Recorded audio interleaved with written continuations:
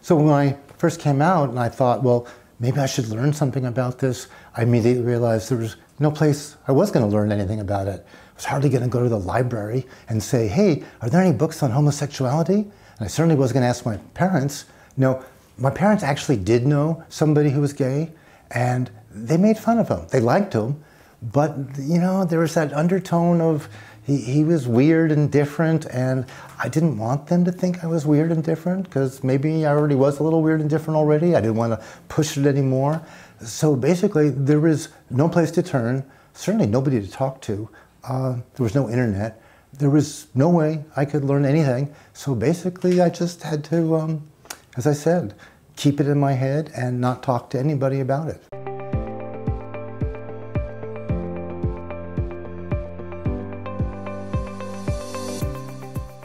It wasn't until I was in college and I was so depressed that I was pretty suicidal. I don't know if I tried to commit suicide, but I took a bunch of pills. They really weren't enough to really hurt me, but you know, it's a little drama. So my parents then said, well, maybe you should see a shrink. So I did go see my first shrink, and that was a disaster because his attitude was, have you had sex yet with a man? And I said, no. He said, well, you're not gay. Gay men have sex with men all the time. That's what they do. Have you had sex with men all the time? I go, no. He said, you're not gay. You're a straight boy, and you're going to learn to love women. And that was that.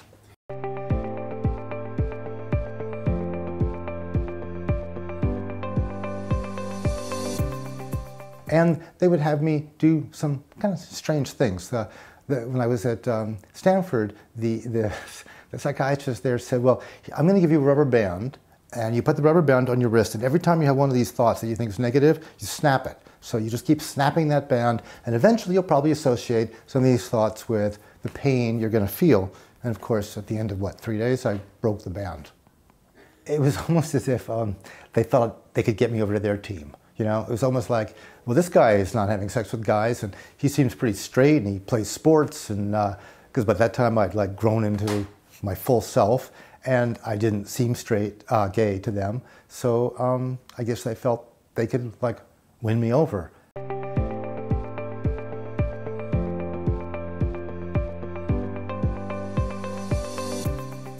When he told me I needed to see a sex surrogate, I freaked out because I knew what that meant, that I was going to be having sex with women. And I'm thinking, okay, I mean, maybe this is great, maybe he's right. Maybe if I start having lots of sex with women, everything will straighten out. Ooh. So when the shrink first tells me who I'm going to go see, he says, oh, by the way, her name's a little unusual, it's Tiger Lily. And I go, Tiger Lily is her name? And he goes, yeah, you can just call her Tiger, because that's what most people call her. And if you go to her apartment, you'll see, I don't know, 20, 30 tigers, stuffed tigers, China tigers, pictures of tigers. There are tigers everywhere. She's really into tigers. God, it was a rainy, cold New York City night, and I'm scared, and this horrible little lobby, and I ring the bell, and I don't get an answer, and I'm ready to walk away, and finally the buzzer goes off, and I go upstairs, and there's this very, very, very attractive Asian American woman who answers the door, and we sit down, and she offers me a drink, and I don't drink much, so I said no. She said, do you want to smoke some marijuana? I said no, because that seemed like that would be even more freaky. And she just said, well, you know, why are you here? What do you want from me? We ended up taking off our clothes and simply lying in bed next to each other.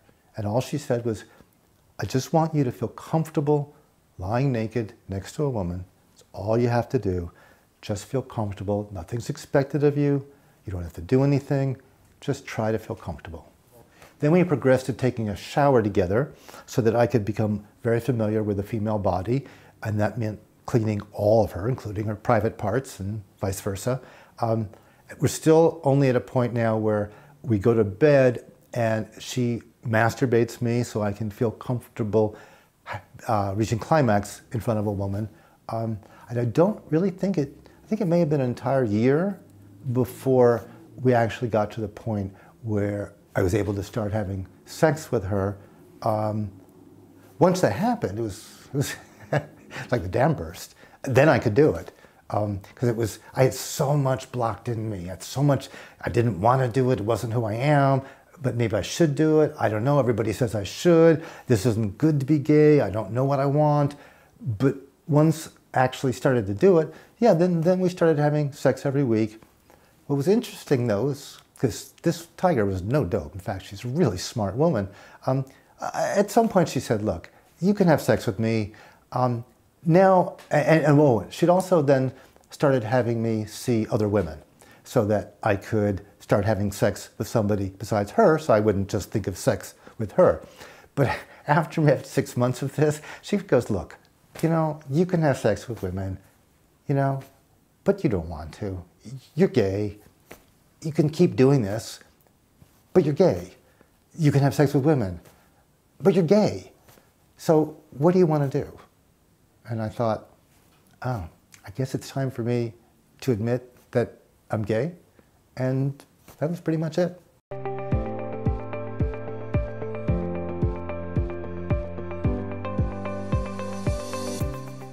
Well, the idea that I wasn't good enough, that society didn't feel that I could be an upstanding member of it, made me feel terrible because, you know, I was young. I believed they were probably right. There was something wrong with me. There would always be something wrong with me. I felt I was defective. And all of these male shrinks who kept trying to convince me that I could be straight, maybe believe even more so that I should be straight. So it just, it took a lot out of me. I really believe that, and I've written about this, that we all lose portions of ourselves through our life's journey. Bad things happen, we lose a portion, something else happens, and I just felt like a lot of me was taken away. I never had the chance to have a teenage romance. I never had the chance to feel good about myself. I never had the chance to date. I never had the chance to do so many of the things that other people take for granted. A really good, thoughtful therapist is not going to try to convince you to be somebody completely different than who you are.